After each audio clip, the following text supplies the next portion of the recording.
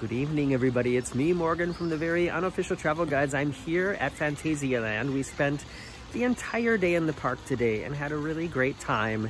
And I'm really happy about the measures we saw in place and all the steps that Phantasialand has taken to make sure that we can have a good time and still have a safe time and feel good about being here. And I am here at their amazingly themed Hotel Ling Bao. You can see it behind me here. There's a fountain here, if you're wondering what that watery sound is. And one cool thing, if you're like a really big theme park fan, one really cool thing about staying at this hotel is even after the park is closed, you can go inside. Do you want to go inside? Let's go. So normally you have to show a ticket to walk through where I just walked through. You see, there's the turnstile here. But a specific area of the park is open only for hotel guests. And I mean, when I say open, there's no rides are open. There's no shops are open, at least not now. I don't know if during other times of the year, if maybe there are, things happening in here. But for now, I'm literally the only person in the park. Like, it's weird. Look at this.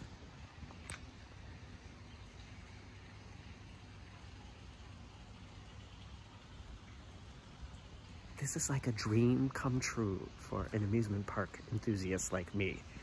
I'm walking around a theme park and I'm completely alone. And I have to be clear, during the day, there is the requirement that you wear a mask covering your mouth and nose. And I would be doing that now, and I did do it all day today. But because I know that I am alone in here, I'm not doing it now. If I do run into other people, of course I will put one on. And if anybody, asks me to put one on, then of course I will too. But because I know that I'm alone in here,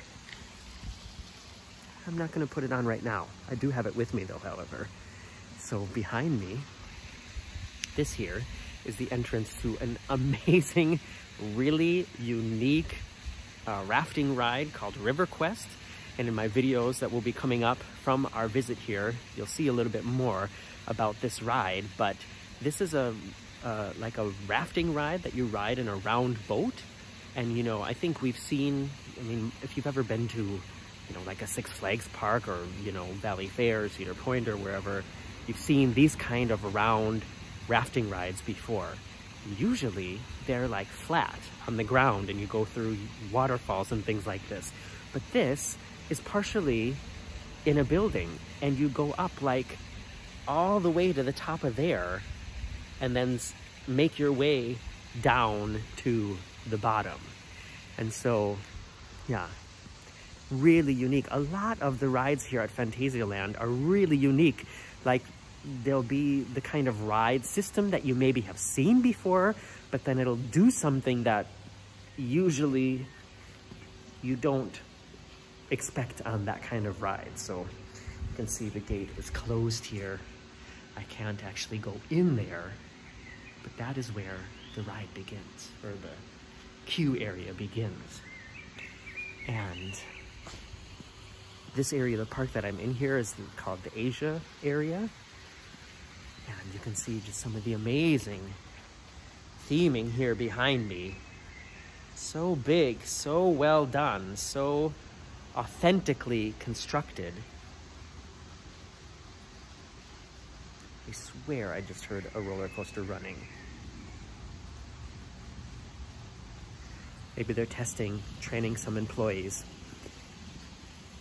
So I'm walking a little bit further, and you can see here, I can't get any further than this gate.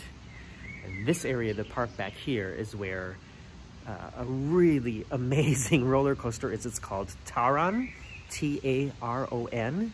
It is the epitome of how much roller coaster you can put into a small space and still make it thrilling. It's got 2 launches, like where they use magnetic propulsion to accelerate you down the track.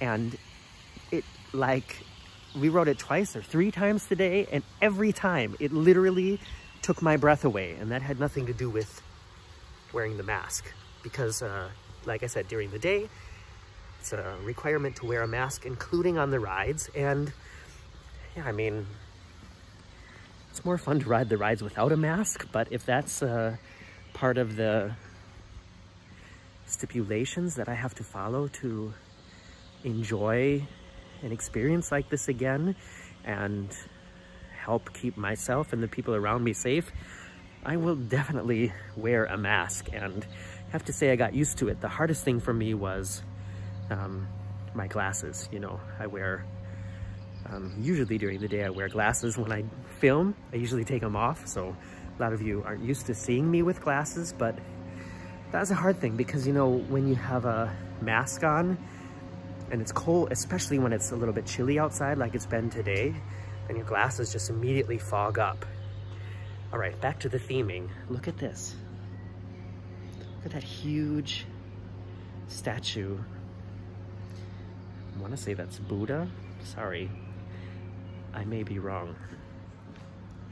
This is one of the older parts of the park, one of the older, like, vintage attractions here. Here's the entrance to it. It's called the Geister Rickshaw. Geister means ghost.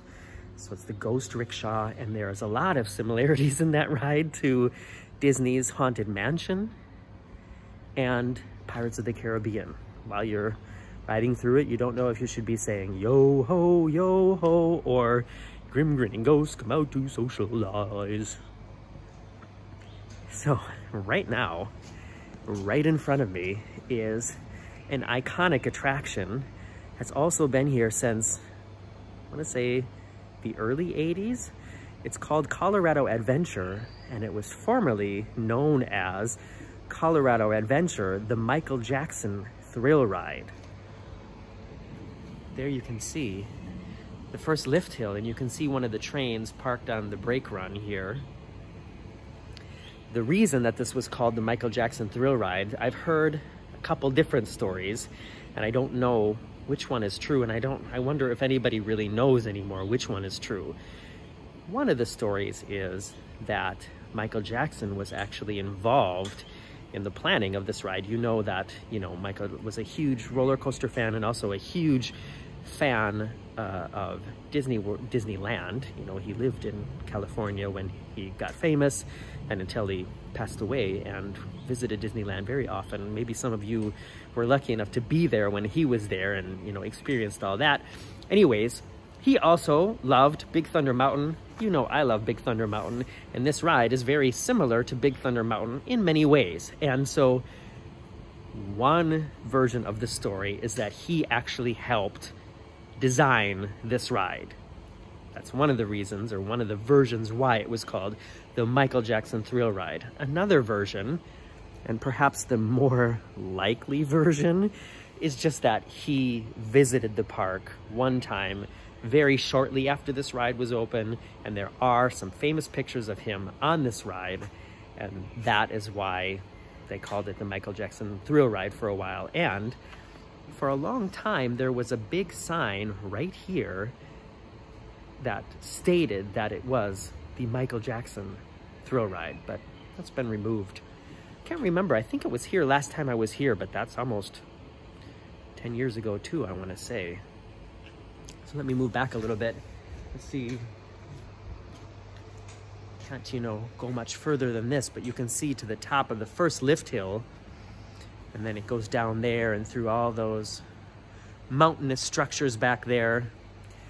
As far as the ride goes, it is a more thrilling roller coaster than Big Thunder Mountain, than any of the Big Thunder Mountains.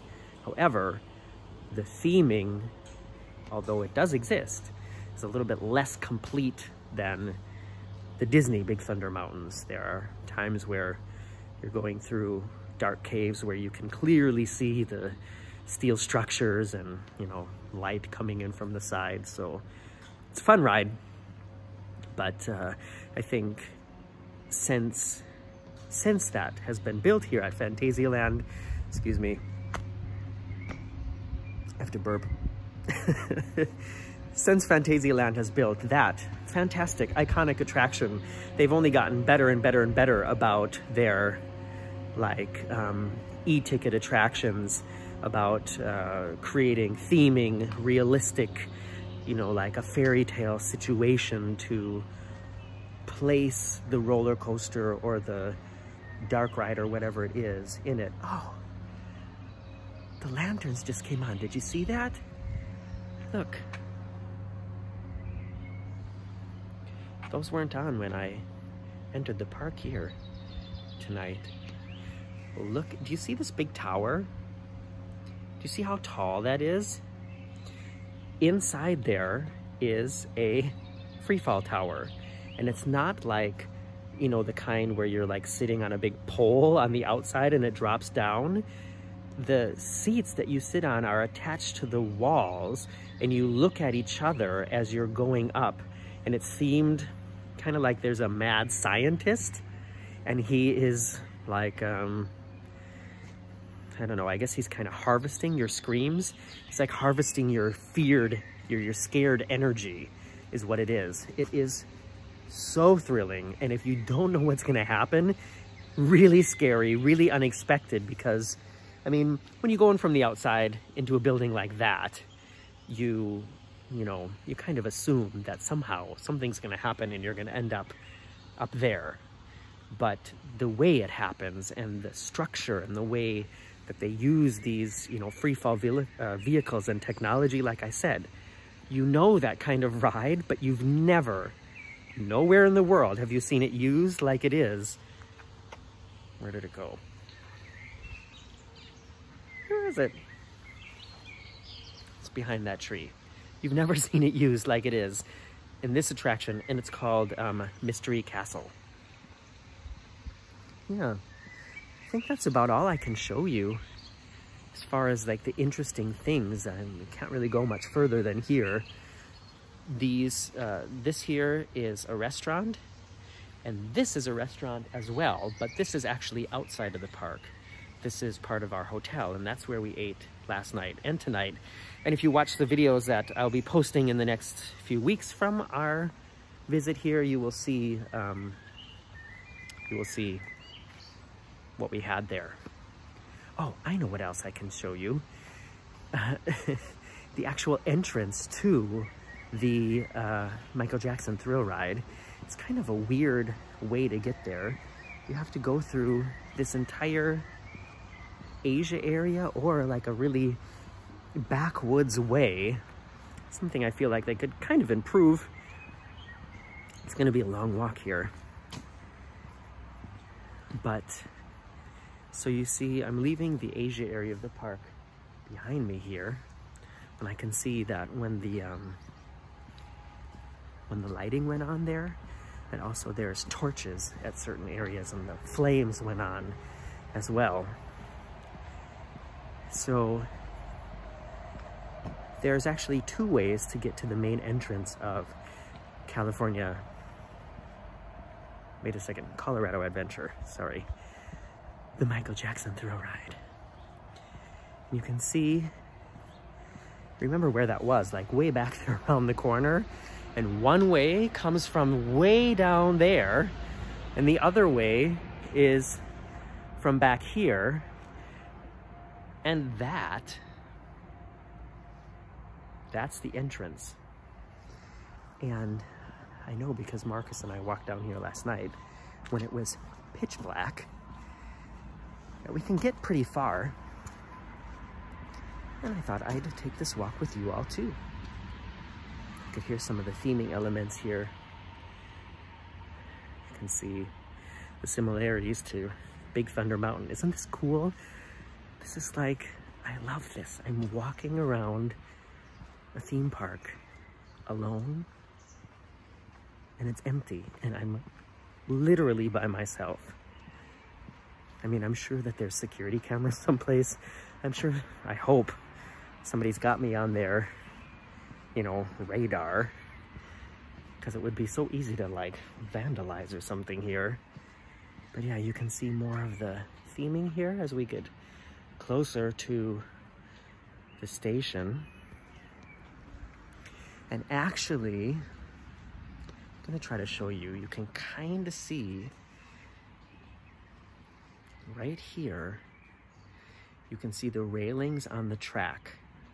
And that is like the last turn before you go into the station here. So on the second floor of this building, you go in down here, and then you go upstairs, and that's where you board the train. So it's a little bit different than, excuse me, burping again.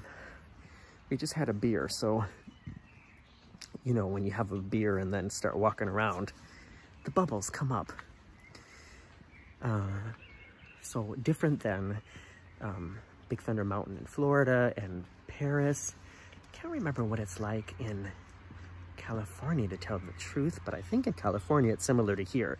Anyways, the one I know the best, the ones I know the best, Florida and Paris, you go into the station at the top and then you go down to get into the train. And here you go into the station at the bottom and you go up to get into the train. You guys see these dots on the ground? Here's one. See those? There's another one. There's another one. That's to remind everybody what the safe distance is, that if the line was to be to here, which it was so not today, was very empty today. Most of the rides we just walked right onto, but those dots are there for just to remind you how safe, or what the safe distance is. That is, I guess, 1.5 meters of distance, which is the recommended distance at the moment here in Germany. You know, these things are changing quite often. That's what it is at the moment. And you'll see in another video I made that there are announcements playing in the park. There are signs all over the place, you know, just to remind us what is the recommended and the, you know, proper required way to act at the moment. And we saw them spraying the lap bars, spraying the shoulder harnesses, spraying the railings with disinfectant. And at the the exit, every attraction, there is hand sanitizer dispensers. And any attraction where you have to like touch something to you know, to participate, like in the 4D theaters, or they have a ride here that's like Midway Mania, where you have to like, you know, pull on a thing to shoot stuff. They make you disinfect your hands before you go in the ride. And then of course, you know, they're cleaning the glasses that you have to wear after every ride as well. You can see the lights on behind me. There's the Mystery Castle. Whew, it's getting chilly. It's getting chilly. And I think I've shown you everything I can show you now. So I'm gonna wrap this up and just say that a really special day here today. And I'm very thankful that these kind of experiences are becoming possible again. And it's not only because I think it's fun, but I just feel like we kind of need to have fun again right now. And that doesn't mean that I think we should stop thinking about the things that are important, but